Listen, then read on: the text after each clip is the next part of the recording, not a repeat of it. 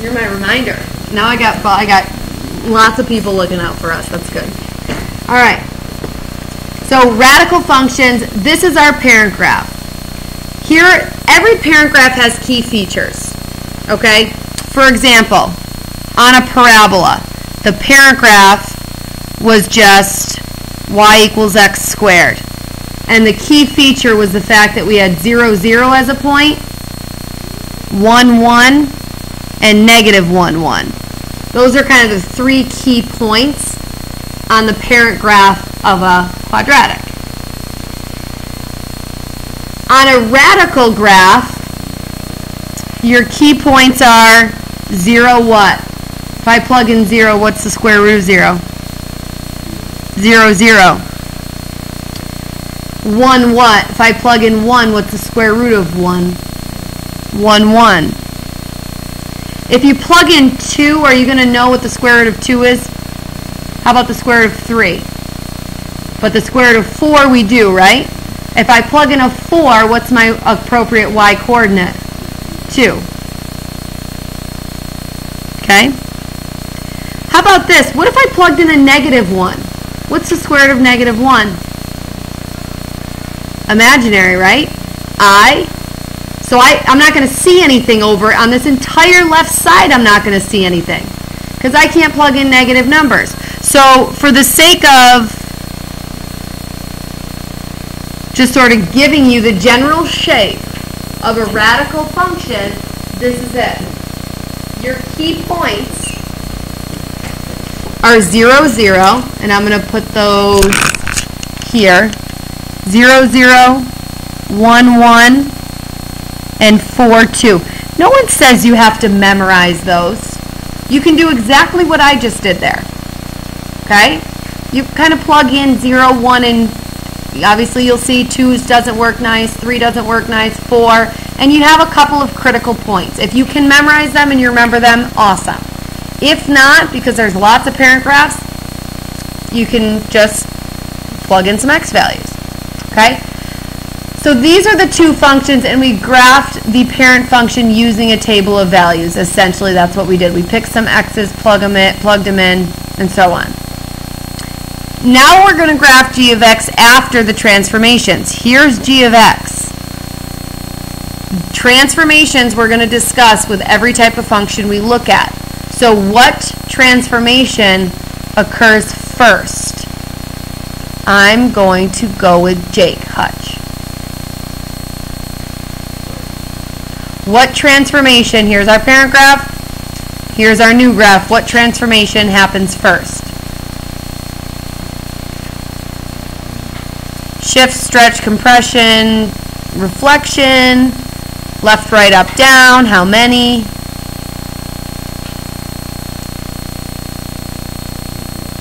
Very good. You start within the function. All your horizontal nonsense is going to happen first. This is plus, so that is a shift, and it's the weird direction of what you would think. So left 3. So since it's horizontal, since it's affecting our x coordinate, we need to take our critical points and we need to think about where will they be when we shift them left 3. That's going to affect which coordinate when you move left and right, when you move horizontally. The x coordinate. Moving things horizontally affects the x coordinate. So all the x coordinates are going to go left 3. So it'll be negative 3, 0, negative 2, 1, and 1, 2. I did not touch the y coordinates at all because that was just my shift left 3. All things left, right, and horizontal affect your x coordinate only.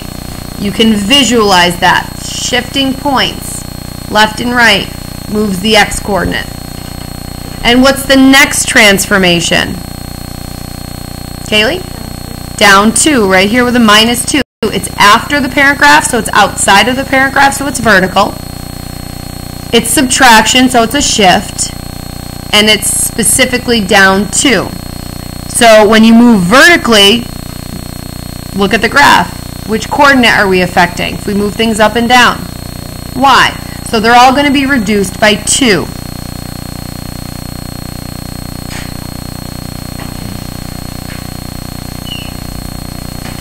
And those 3 points are sort of where we leave off. So I'm going to plot those 3 points.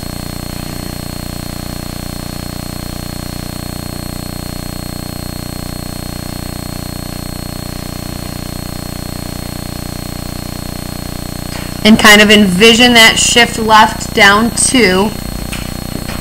And there's my g of x. So I'm going to label the parent one f of x and this one g of x.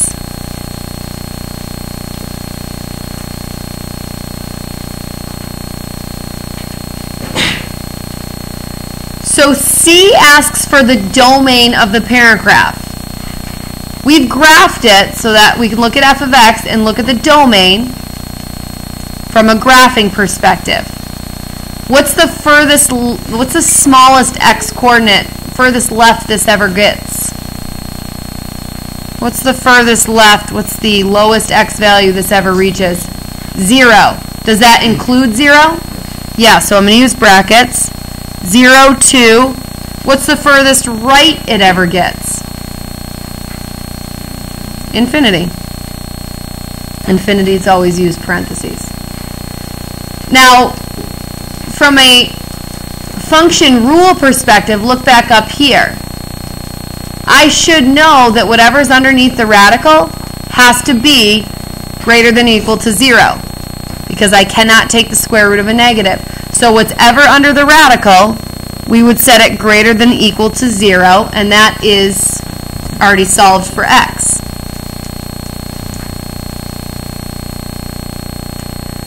The range, on the other hand, again, look at your graph. Range is kind of highest and lowest y value. So what's the lowest y value this ever gets to? 0. And what's the maximum height it's ever going to get to? Infinity. It doesn't go up very fast, but it does continue to increase forever. Okay? Now, on the other graph, we could just look at it, right, and see, but let's do it differently because you'll be asked multiple choice questions like this where you won't get the picture. We know that from f of x to g of x, we shifted left 3 and down 2. When we shift left 3, does that affect our domain or our range? If we go left, does that affect our x coordinates or our y coordinates? X, when you go left 3. So we are just going to take the old domain and reduce it by 3. So what's 0 reduced by 3? What's infinity reduced by 3? Still infinity. And the range, because this was shifted vertically down 2, that affects the range. That got shifted down 2, so it goes from -2 to infinity. And you can confirm that now on our picture. Look at our x coordinate. The lowest one is -3, goes towards infinity. Look at your y coordinate. The lowest one is -2, and it increases towards infinity. Are we good here? Okay? And one other thing, let's pretend we didn't have any of this and we only had this function. For your domain, what's underneath the radical, in this case x plus 3, always has to be greater than or equal to 0. Because you can't take the square root of a negative. So whatever's underneath the radical has to be positive or at the very least 0. And then when you solve that, subtracting 3 from both sides, you get your domain. That x has to be greater than or equal to -3, which in interval notation is this right here, from -3 to infinity.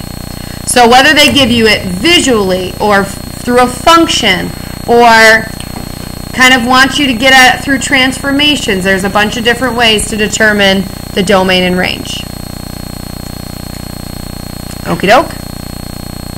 Any questions so far? Okay. Take a minute, just knowing the few things that you know about transformations,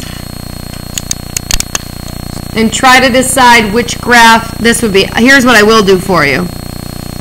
I'm going to sketch the parent graph, 0, 0, 1, 1, and 4, 2. So based on the fact that that's the parent graph, think about which one of these is going to be the graph here.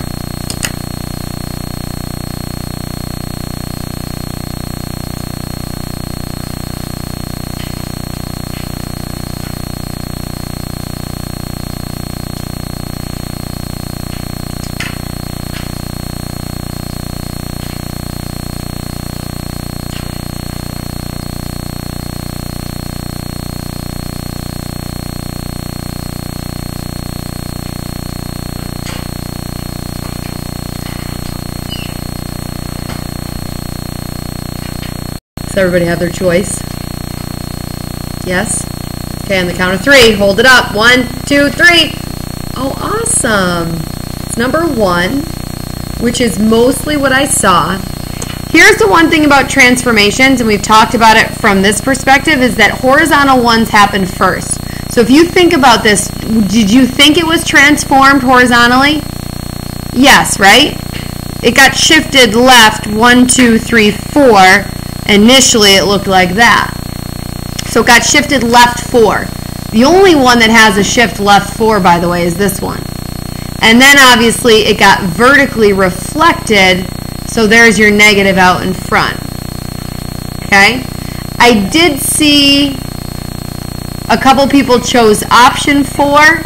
That's a shift right 4, so that would have moved it right 4 and then flipped it. That would have looked like that. Okay? Any other questions on that one? Did anyone not do it via transformations? Did anyone avoid thinking about transformations and still manage to get it?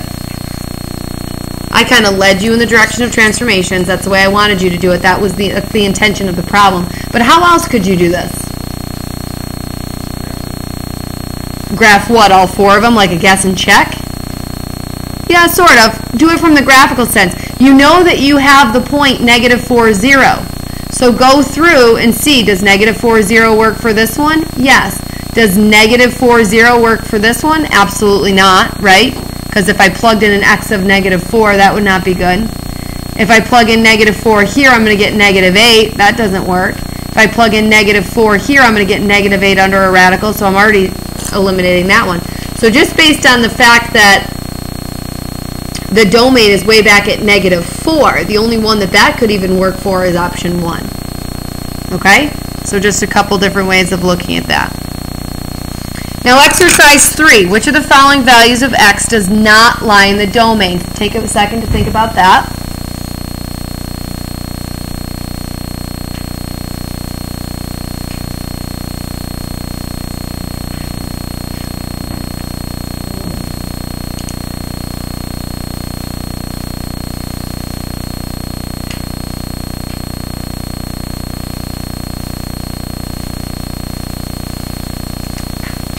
Okay, which of the following does not lie in the domain? So on the count of 3, we're going to hold up our choice. Which one does not lie in the domain? 1, 2, 3. Good. It's 2. Option 2. Couple wrong answers, so I will explain. Again, you can only take the square root of numbers that are greater than or equal to 0. So this x minus 5 has to be greater than or equal to 0. So if you add 5 to both sides to solve that, your domain has to be greater than or equal to 5. This is greater than or equal to 5, this is greater than or equal to 5, and that's greater than or equal to 5. So the only one that does not work is 2. And again, if you didn't do that, you could try plugging them all in. You plug in 6, you're going to get the square root of 1. That's fine. You plug in 5, you're going to get the square root of 0. That's fine. You plug in 7, you're going to get the square root of 2. That's fine. But if you plug in 2, you're going to have the square root of -3, and that's not a real number, so that's not in the domain of this function. Do we follow? Okay. On the back, I need to jump to 6. Writing inverses is something we're, like I said, just like transformations, we're going to do with every type of function we come across. The 2-step process is to first do what? Switch the x and the y, and then solve for y. Very quickly, how am I going to solve for y here? y right now is trapped under a radical. How do I get rid of the square root? Square. So I'm going to square both sides. So I get x squared equals y plus 2. And then get y all by itself. Just subtract 2 from both sides. So I get y equals x squared minus 2. Now, one thing I want to make clear. On my original, what was the domain? X had to be greater than or equal to x plus 2 has to be greater than or equal to 0. So if I subtract 2 from both sides, x had to be greater than or equal to negative 2. That means on my inverse function, which I'm going to write f inverse equals x squared minus 2. If the original function had x needing to be greater than or equal to negative 2, what does that mean for the inverse function?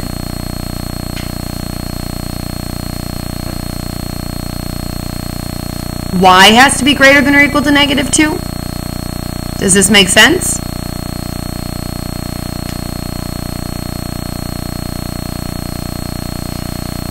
Remember, all things x and y change. If, I'm going to think about my parent graph for a second. It got shifted how? Left 2. So my domain was negative 2 to infinity. What was my range? My y's had to be what? Greater than or equal to 0, right? Aren't they all my y coordinates above the x-axis or on the x-axis? So if the range for the first one had to be y is greater than or equal to 0, then the domain for the inverse is that x has to be greater than or equal to 0. Do you remember all these things about inverses? Flip-flopping the x's and y's, flip-flopping the domains and ranges, and so forth. So let's graph the original. Shifted left 2. Just gives me that.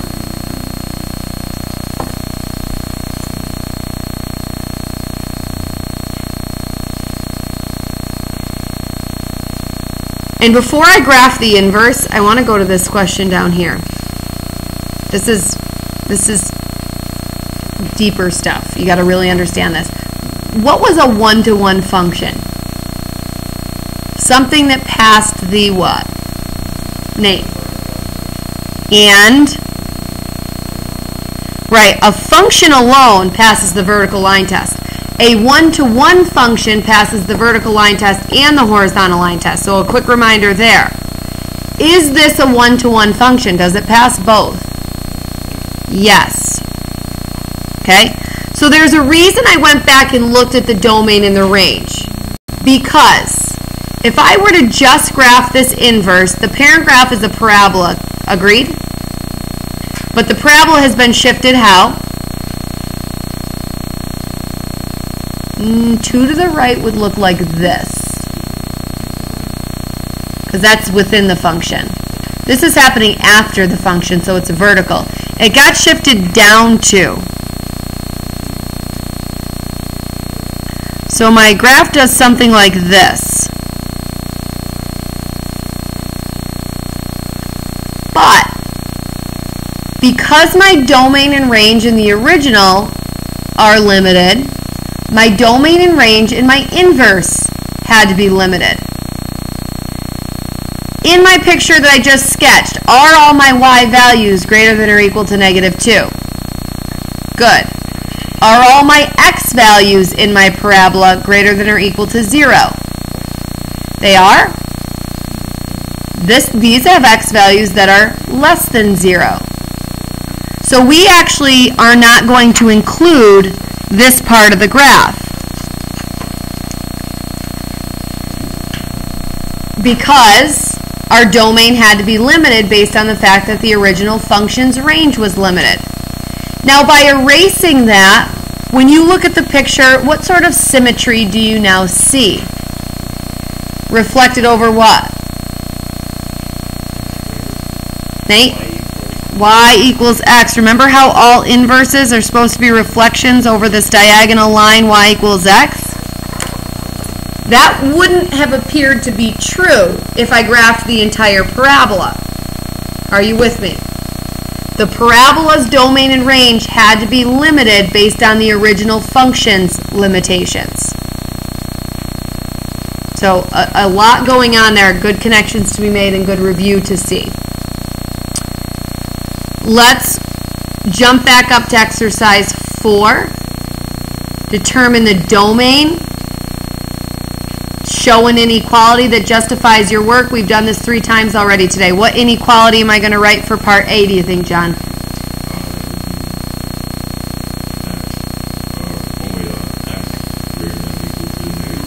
Okay, you didn't need to solve it all at once. Just this, right? What's under the radical has to be greater than or equal to 0. Then solve it, and that gives you your domain. Excellent. Same thing here, 3x minus 2 has to be greater than or equal to 0. Solve it.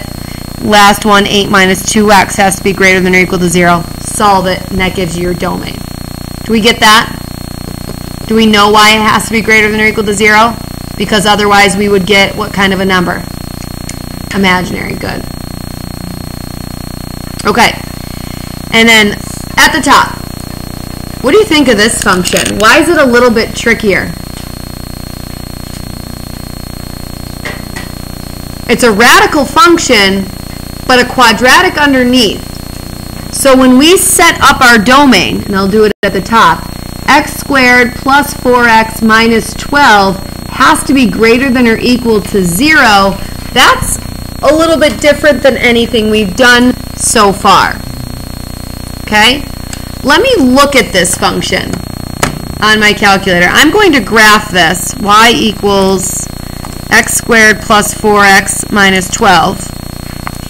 You tell me, when is this function greater than or equal to 0? When is it positive? That's another way of saying that. When is it above the x-axis? That's another way of saying that. Go ahead, Isaiah. Yep.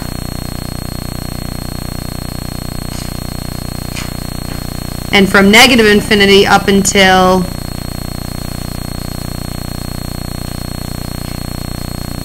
-6, yep. Guess what? That's our domain for this graph.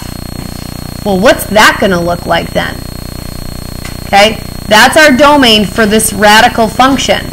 It's only going to exist from 2 to infinity and from negative infinity to -6. So let's look at the actual function. That's what part A wanted us to do. Square root of x squared plus 4x minus 12. 2 different parts. One from -6 shooting up towards the left, and one from +2 shooting up towards the right. Do we see it? Yes? We can also look at the table and look at, oh, I want my tables to count by 1. And we can start at 2, 0. So start at 2, 0, and then we shot up towards the right. And we start, look what happens if you're less than 2. Right? Because we went from 2 to infinity and -2 to -6. Error, error, error. That's because the graph doesn't exist in there. It doesn't start existing again until -6, 0, and going that way. And we already did part B. Set up and solve a quadratic inequality that gives us that domain.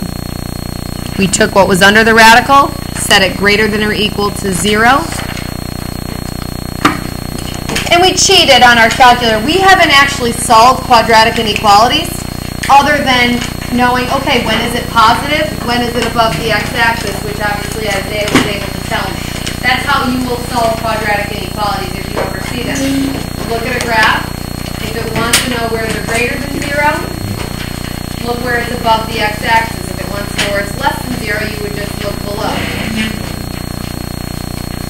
So we'll solve them with that visual way. Listen, your flashcard quizzes yesterday were not good. So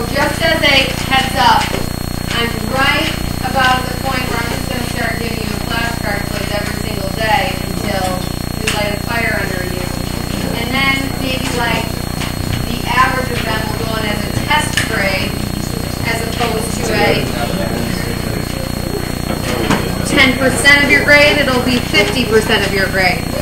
So learn them.